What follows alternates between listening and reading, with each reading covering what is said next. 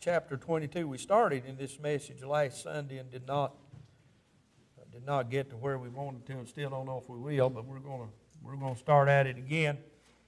And here David, if you want to read a parallel scripture to this, look at Psalms chapter number 18, and you'll find the parallel scripture to this that is certainly like 2 Samuel chapter number 22, because this is a psalm written by David. And David is giving the Lord praise that he has been delivered from his enemies. And he says in verse number 5, or verse number 4, he said, I will call on the Lord who is worthy to be praised. So shall I be saved from mine enemies. When the waves of death compassed me, the floods of ungodly men made me afraid. The sorrows of hell compassed me about, and the snares of death prevented me. The psalmist says very encouraging words in verse number 7. In my distress, I called upon the Lord and cried to my God, and he did hear my voice out of his temple, and my cry did enter into his ears. Father, we thank you, Lord, for the word of God this morning. Blessed I pray. God, help us to rightly divide the word of truth, and God, give us bread from heaven. Father, we need something to eat, Lord, to feed our souls today. God, we need something that will help us. God, in this world that we live in, God, we need something that will help us today. And I pray, God, you would do that. And God, give us that which we need. I pray rebuke the devil from around us. And may all that we say be to the glory of God. In Jesus' name, amen. In my distress, I called upon the Lord. And friend, there's been distressful days of our lives. Many here are young, many are older. And you that are older have experienced more distressful days. You that are younger have not yet experienced many of those, but you will. But you got to remember that in my distress I called upon the Lord, and God heard me out of his holy temple. And read it on a little bit more. God became angry because of those that had attacked David. And these verses here explain that. Then the earth shook and trembled. The foundations of heaven moved and shook because he was wroth. There went up a smoke out of his nostrils, and fire out of his mouth devoured. Coals were kindled by it. He bowed the heavens also and came down. And darkness was under his feet. And he rode upon a cherub and did fly. And he was seen upon the wings of the wind. And he made darkness pavilions round about him, dark waters and thick clouds of the skies. Through the brightness before him were coals of fire kindled. The Lord thundered from heaven, the Most High uttered his voice. And he sent out arrows and scattered them, lightning and discomfited them. And the channels of the sea appeared, the foundations of the world were discovered. At the rebuking of the Lord, at the blast of his breath of his nostrils, he sent from above. He took me, he drew me out of many waters. He delivered me from my strong enemy and from them that hated me, for they were too strong for me. Now we see here that when we're in distress and cry up unto the Lord, when our enemy attacks us, when the devil attacks us, and when those infidels of this world and those God-haters of this world attack us, we know that God is going to deliver us. We know that God is going to help us. And did you know, I believe that it angers God when those of the world attack his people. When those of the world attack those that are his, it angers God. When someone used to, when my children were growing up, and even now, if someone attacks my young'uns, attacks my children, it angers me. It makes me mad. And I believe so with the Lord. When someone attacks us, I believe that it angers God. And I believe God will help, and I believe God will do things in our lives and help us when we're in distress and when the world is attacking us. Now, y'all know I don't have to go into to much detail, and I won't, about all the mess that went on uptown. I didn't think I was going to mention it, but right now is a good time to mention it. All the mess that went on uptown this past week, and it's all of the devil. It's all of hell. And I'm not sugarcoating that one little bit, because I believe it's an abomination to God. And I'm not going to give it any time or dignity with telling you a bunch of it. But there was one thing that I got involved in with it that just shows me the mindset of people and how they hate believers. Now listen, friend, if you're going to live for Christ, you expect to be hated. You expect to be hated. You expect to be persecuted. And there was a fellow on Facebook, he posted, he was one of the former city councilmen, and he posted a big long thing. Some of you might have saw it. Well, way down there was 100 and something, and I read some of those, and I was sickened by the words that I was reading concerning what the former city councilman came out against. He came out against it. And I began to read that, and I went on down, and, well, you know me, I took about as much as I could, and I left my own comment. And it's simply what the Bible says. I mean, I didn't quote a Bible verse. I was just being a Christian about the whole thing. And it wasn't 5 minutes later, some ungodly, God-denying, God-hating somebody came on there and just perversely lambasted me and told me that I was going to be in hell and that I was going to hell. He hated that. I mean, who could tell? If I'd have been near him, I believe that he would gnash upon me with his teeth if he could. Friend, you and I are living in a dangerous, terrible world. And, of course, that several people agreed with what I said. But I'm just telling you what kind of world that we live in. We live in a world of hate, and we live in a world where people are going to come against the child of God. But when you're in distress and when you're being lambasted by the enemy, remember, call upon God in your time of trouble, and he will hear you out of his holy temple.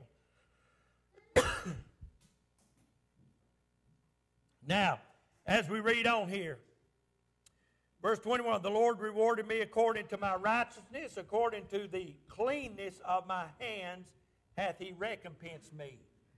If you want the blessing of God in your life, then you must live clean before God. For I have kept the ways of the Lord and have not wickedly departed from my God. For all his judgments were before me, and his statutes I did not depart from them. David's saying, I am trying to live for God. I am trying to do the will of God. I am trying to follow him and follow his statutes. Now, we know that David didn't all the time do that. We see some great wickedness even in David's life. But when he was in distress and when he fell out into sin, what did he do? He called upon the Lord. Just as this illustrates down here, we're going to mess up once in a while, but if we call on God, he'll hear us out of his mighty temple. He'll hear us out of his holy temple, and he will come to us, he will rescue us, and he will forgive us of sin. For all the judgments were before me, and as for his statutes, I did not depart from them. I was also upright before him, and have kept myself from mine iniquity. Therefore the Lord hath recompensed me according to my righteousness, according to my cleanness in his eyesight. With the merciful thou wilt show thyself merciful, and with the upright man thou wilt show thyself upright. With the pure thou wilt show thyself pure, and with the froward thou wilt show thyself unsavory. And the afflicted people thou wilt save, but thine eyes are upon the haughty, that thou mayest bring them down. One day this haughty bunch, one day this haughty crowd, one day these that will flaunt their sin before an almighty God will stand before God. And when they stand before God upon that day, God will judge them according to their sins. Now, I'm against sin. I believe preachers don't preach enough against sin. I believe we don't name sin like we should. And people say, well, let's just get along. Well, we get along all right. But listen, if I don't condemn sin, then I'm not a good preacher. Amen. I'll tell myself that. If I don't condemn sin, then I'm not doing you any good service. And friend, we condemn sin. We condemn what is wrong in this world. And when we do that, then there are those that's going to rise up against us.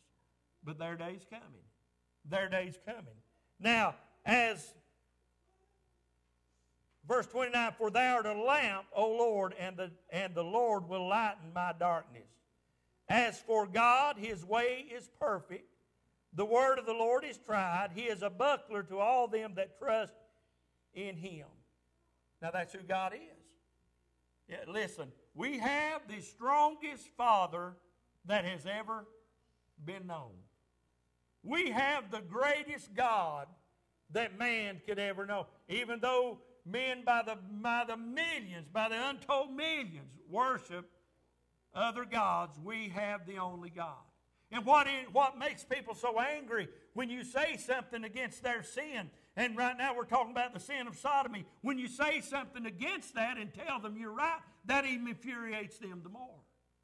But friend, God's right, every man's a liar. God's word is true and every man's a liar. But it goes for the same for drunkenness, for any kind of wickedness that you can think of, for drugs, alcohol, whatever you can think of that's wrong, impure thoughts, pornography, whatever you can think of that's wrong, the sin against God, God's against it. So David, he said they were coming against me. I was in my distress, and these things were coming against me, but I called upon the Lord, and he said, God heard me, God answered me. And here's the verse I want to get to this morning and preach to you just a little while. For who is God? Save the Lord. Who is a rock? Save our God. God is my strength and power. He maketh my way perfect. He maketh my feet like hinds' feet, and setteth me upon my high places. Who is God? You ever stop and think, who is God? Now just who is He? Who is this God that preacher preaches about every Sunday? Who is this God that the world seems to hate and seems to try their best to destroy, as they have from the beginning of time, those that have the devil's been against God and he's tried to destroy him or destroy his followers? Who is this God? Oh, friend, let me tell you who He is this morning. We know that God's God, and beside Him there is none else. We know that God's God, and there's nobody else like Him. In heaven or in earth, there is nobody like unto God. This is the God that, number one, this is the God that stands in heaven, and all the occupants of heaven give Him praise.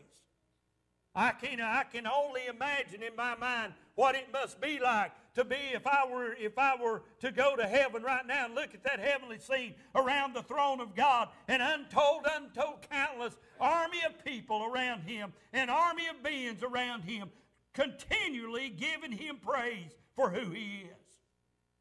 Who is this God? He's the God that all of heaven and His occupants will eternally give Him praise. Friend, one day you and I are going to bow before a holy God. You and I are going to bow before Him when we get to heaven, and we're going to give Him praise. We should do it now. We should be the first to give God praise in this earth as those born-again believers. But there's coming a day when you and I, our eyes will behold Jesus face to face. And when we see Him, friend, what a day.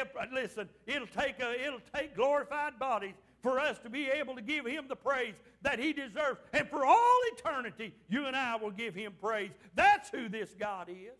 If God were to come to earth today, if God were to step foot on earth today, many would not acknowledge Him. But those, friend, that saw Him and know who He is will praise Him, will give Him glory, will voice their praise to the Lord. If God, which we know God's everywhere, but if God showed up in the depths of hell, in the pit of hell, if God showed up, everyone that had went to hell would bow and say, this is God, and give Him the praise and give Him the glory. And I'll tell you today, my friend, one day every knee shall bow and give God the praise and give God the glory. Who is this God? He's the God that deserves and one day will get the praise of everyone that's ever been born on planet Earth.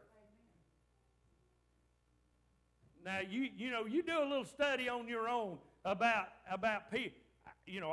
I'm just, and I shouldn't be. I know I shouldn't be amazed, or I shouldn't think this is something new or uncommon. But every day I'm a little bit more amazed at the wickedness of man. I'm a little bit more amazed at how much sin man can contrive and conceive in their heart to do.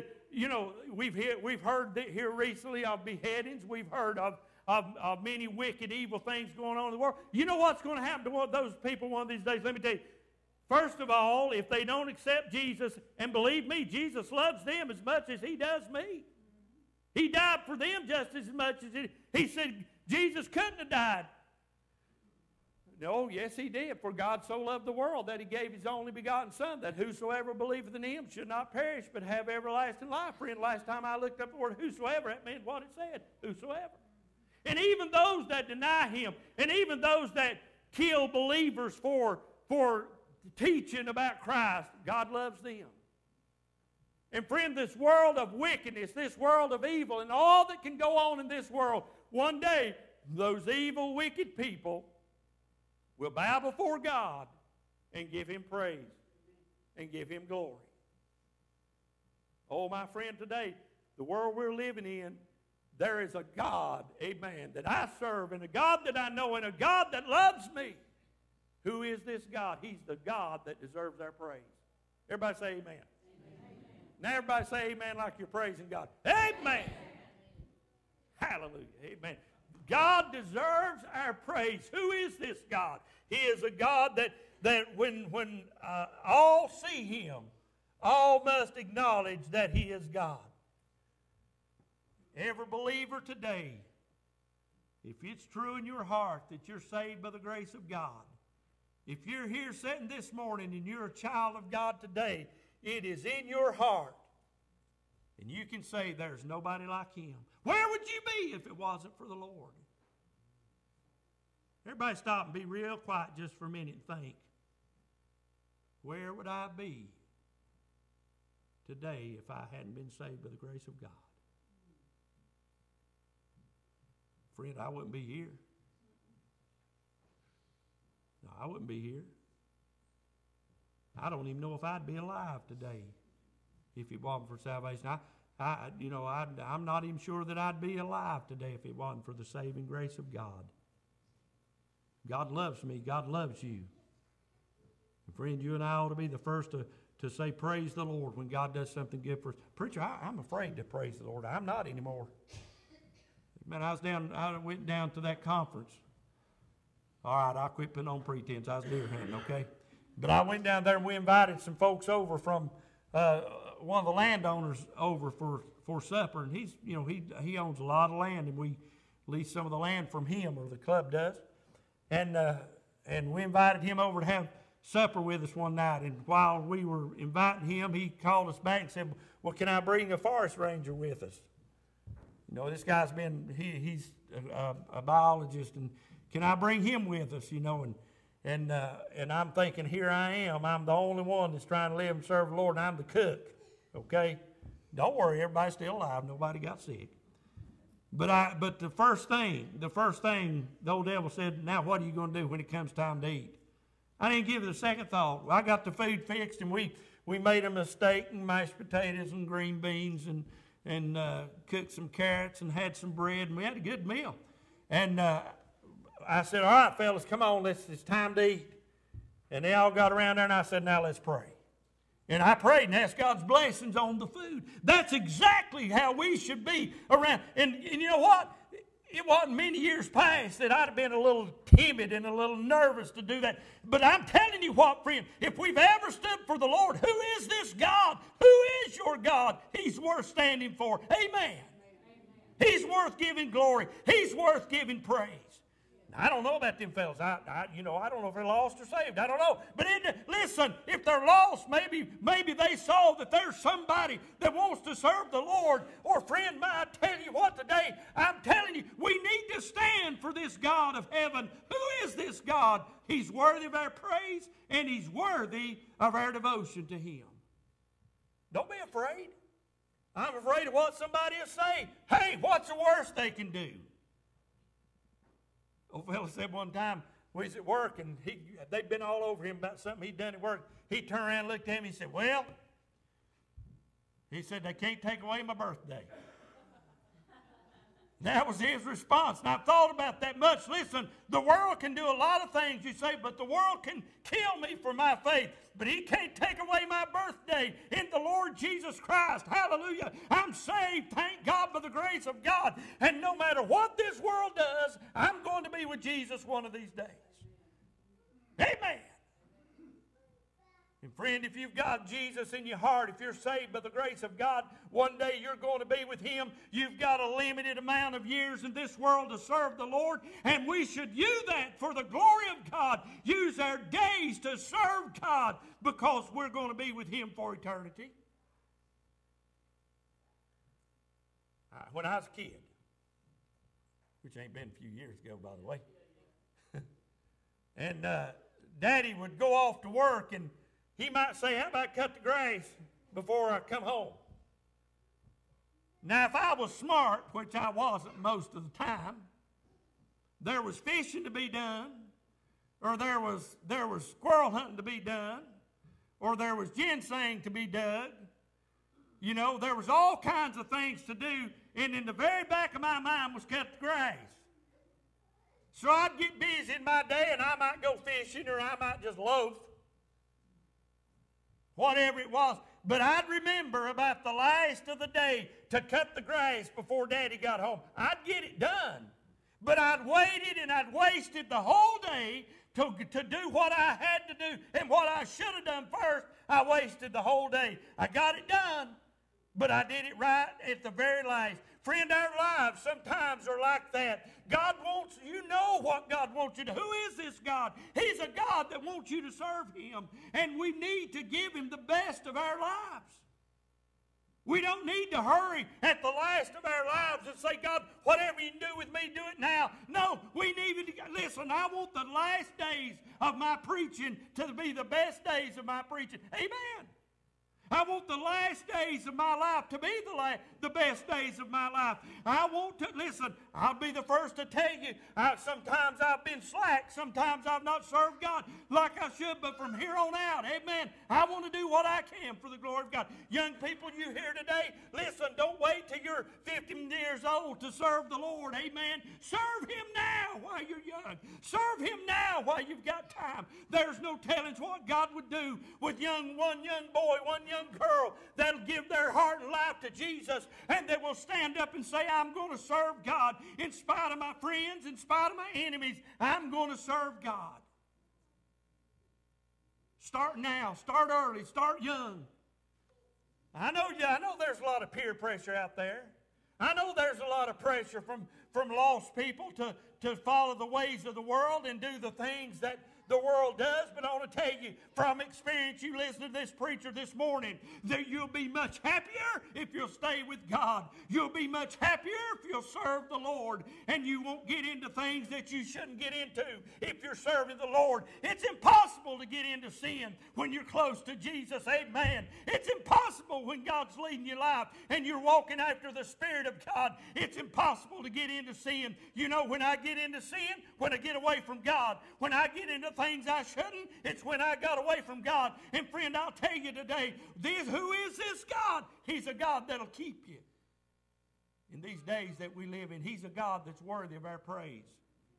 If you get up and praise Him, God in heaven will help you to live for Him. Who is this God? This God is Elohim. The Bible says God and uses the word Elohim. Meaning He is the most omnipotent one, the most powerful one. Who is this God? He's the omnipotent. That's a big long word, ain't it? Omnipotent, which means all power. And who is this God? He's the omnipotent one. He's one that's got the power. This bunch running around the world today saying, boy, we can do this, we can do that. They can do nothing unless God give them the power to do it. And I'll tell you what, my friend, the God of heaven is not sitting up there twiddling His thumbs, wondering what's going on. He sees what's going on in this world. And one day the God of all power is going to straighten this mess out. Amen. But guess what? The God of all power, the omnipotent God, is my God. The God, the all-powerful God, is the one that lives in my heart. And let me tell you, my friend, today, God in heaven, if He lives in your heart, will help you do whatever you need to do to walk in this world. Everybody bow your head just a minute. How many of you here this past week, the old devil's come and said, why don't you just quit and give up on God? All about what I thought. I'm right where, all right, you can look up. Listen, don't listen to the devil. He'll tell you that, but remember, greater is He that is in me than he that is in the world. Amen. And when the devil says quit, you say, God is my helper. I will not quit. Amen. I will go on. I will press toward the mark for the prize of the high calling of God in Christ. I'm glad y'all sitting on this front seat. It is a spit zone, so if I get too close, I was tickled to death to see somebody else sitting up there, but I was just reminded that I'll back off just a little bit. Amen. Listen to me. God in heaven is the all-powerful God. And when He says quit, amen, when the devil says quit, you say, by the help of God, I'm going on. Amen. Dig in a little deeper. He is the omnipotent God. We don't have to bow to the pressures of this world. We don't have to bow to the sin of this world, because God in heaven, the all-powerful, omnipotent God, is our God. Who is this God? He's Elohim. He's the omnipotent one. If you look into the heavens, you see the Creator. We cut a big oak tree. Well, I did. Somebody else cut a big oak tree in my front yard. Long story short, it was my wife's idea. But it's my job. You know how that is, men. And cut that big old oak tree down. It's twice as big as this pulpit. It's a big old thing. And for 20-something years, that tree has been in our yard, and it's got bigger every year. And I've raked billions of leaves off of that thing. And it's not. I don't have to do that this year. But guess what happened when I cut that tree down? Well, you guessed it. My yard's still a mess because it happened. Don't ever do stuff like that, men, right before deer season, okay? I mean, just don't do it, because it's going to be there till winter time. But I got plenty of wood for the winter and the next. But what happened when I cut that tree down, I sat down, I walked out the other night with the dog, and I looked up where that tree was at out of habit. And guess what? I seen the stars. Now, I ain't been much around the house where I can see many stars because that big tree, and there's woods all around me. But I thought, what about that? I'm looking at something that I used to have to walk down the road to see. But right there, it's been all the time. Hallelujah. Amen. The God of heaven created what I was looking at. And there's a little dipper, and I thought, God, you know, why did you put that little dipper there the way you did? You ever wonder things like that? Only people like me would. But why did you align those stars so that the people would look at that and call that the little dipper, or the big dipper, or the big bear? Or why did you do that, God? I don't know. But God the Creator did it, amen, so that I could look up at it and see there is a God in heaven, amen. And all these nuts and basket cases out here that ain't got nothing but a noodle for a brain will tell me I came from an amoeba, which is just a baby tadpole. And they tell me I come from that, and I finally wound up into a monkey, and now I'm walking upright. I may act like one, but I never come from a monkey. Amen. My God, the omnipotent God, I look into the heavens and see the power of God and see that He is my God, the omnipotent creator of the universe and of man. And friend, listen, He knows what He created. He knew what He was going to be, and He knows how to control it all, and one day He's going to fix it all. Amen. I like that. Amen. I get excited when I think about the all power of God, because that lets me know that this world, friend, is nothing compared to who God is. Number 3, I'm about through. Number 3, this God is here's another big word for you, omniscient one. Amen. Omniscient one. Omni means all, and that sheep bark means science. So God is the all-knowing God. He knows everything. Hey, God in heaven knows we're having service this morning at Gables Creek. Amen. God, listen, who did I say? God knows that we're having service. And God said, they're having service down there, and I'm going to get right in the middle of them. Hallelujah to God. Amen. He's the omniscient God. He knows what's going on. There is not a molecule or an atom in this earth that God don't know about. There's not a hair on my head, and I still got some of it. Amen. There's not a hair on my head that God don't know what its number is and which one fell out last. Some of you, it don't take as much time for him to figure that out. You'll get that after a while. Don't get mad at me. Mine may all fall out tonight. I don't know. But God, listen, that's the kind of God that I have. He's an all-knowing God. He knew what was on your mind when you went to bed last night. He knew what you had for supper last night, or what you had or didn't have for breakfast this morning.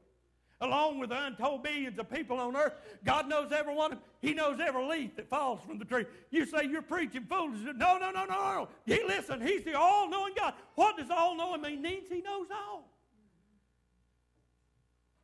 There's this knothead on TV that my wife likes to watch. I don't like him. I think he's an American boob myself. But my wife, what's the name of that? The Chase. This dude up there thinks he knows everything. Somebody trips him up once in a while. But listen, he sits up there and he'll ask him questions. Oh, everybody ought to know this. Makes me want to walk up and poke him in the nose. Our arrogance. I mean, arrogance just irritates me. Arrogance does. He's an arrogant dude. And I watch him, and he thinks he knows everything. But listen, he don't know nothing compared to what my God knows. Amen. Oh, who is this God? He's the omniscient God. He's the one, listen, he knows what you did last night. He knows where you went last week. He knows what you turned on the TV. He knows what you looked up on your computer. God in heaven is the all-knowing God, friend. And every time you start to do something, the devil starts to tempt you to do something that's wrong, you remember God's watching you. There's this fellow went in and robbed his house. And he went in to rob his house, and there was a parakeet or a parrot sitting on the perch. And he walked in the door, and the parrot said, Jesus is watching you.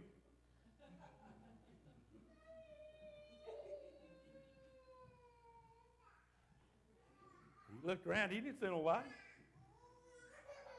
So he went and he started loading up his bag and rummaging through, and hey, he was getting handguns out of the man's safe. He broke into his safe and was getting handguns and long guns. That upset me bad. He went in and got some silverware, and every once in a while that bird would say, Jesus is watching you, and he'd look around.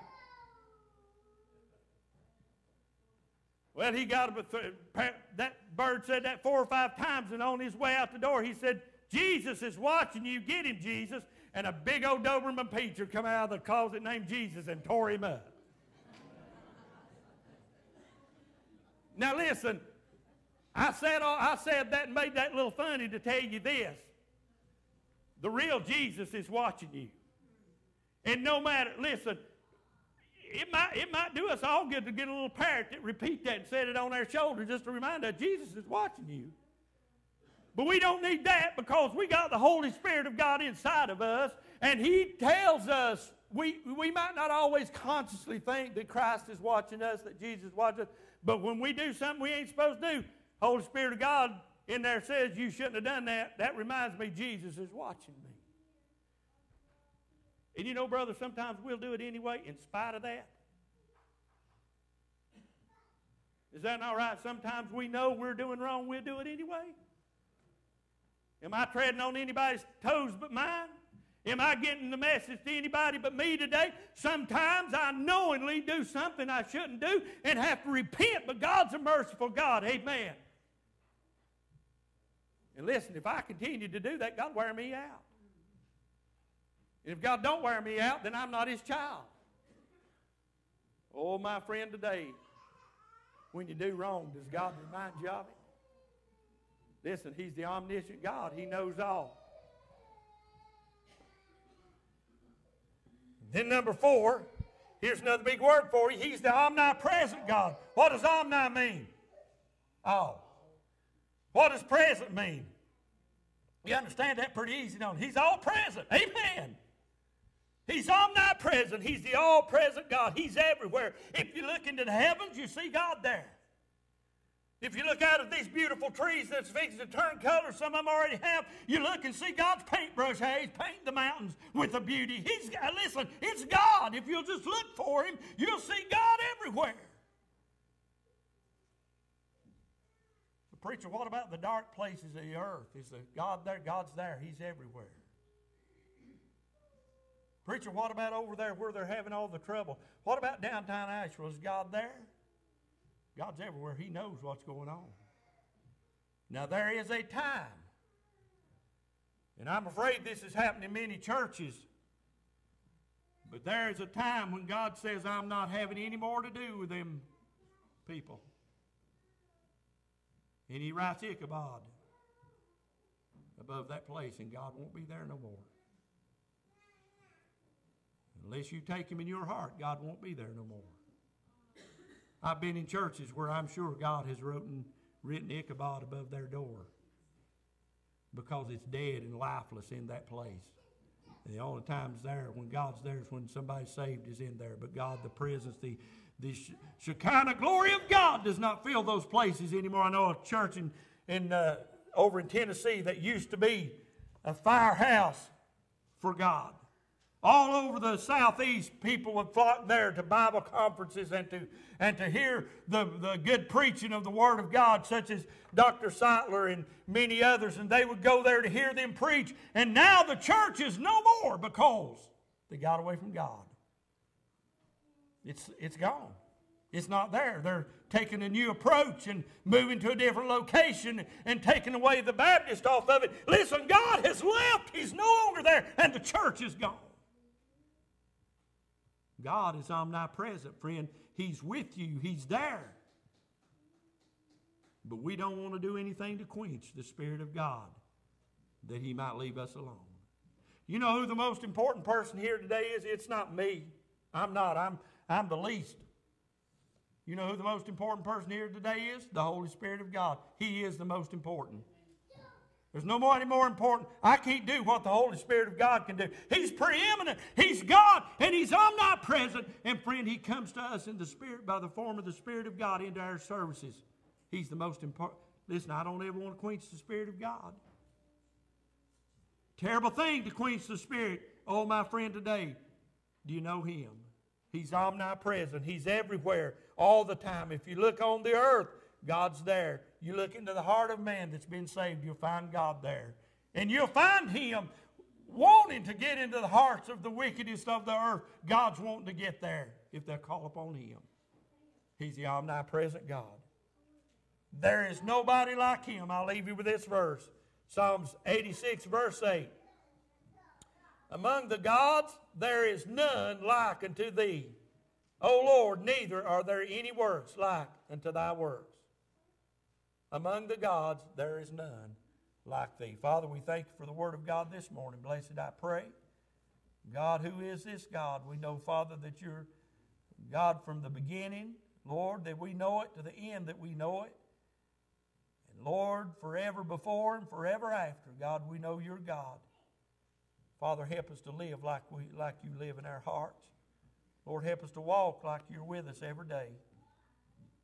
And God, help us to walk after the Spirit and not after the flesh. God, if there's someone here that don't know You today, touch them, I pray. In Jesus' name, amen.